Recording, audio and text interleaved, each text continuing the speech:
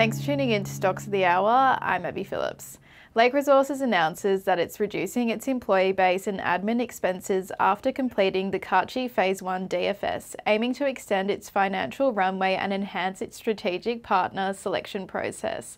This involves cutting approximately 50% of its global headcount and streamlining other expenditures, expecting a further 30% reduction in expenses by the 30th of June 2024 compared to the 31st of March 2024.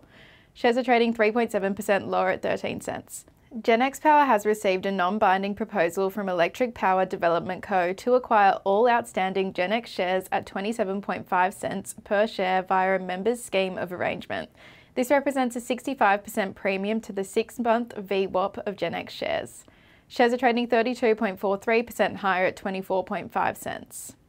St Barbara has announced that the resource definition drilling is complete for the Sorowar Piggyput Trend portion of the 24-hole 4,700-metre diamond drill program at the Simberi operations in PNG. Assay results have been received for another 5 resource definition diamond drill holes to bring the total to 7 holes for which assays have now been received. Shares are trading 12.07% higher at 16.25 cents.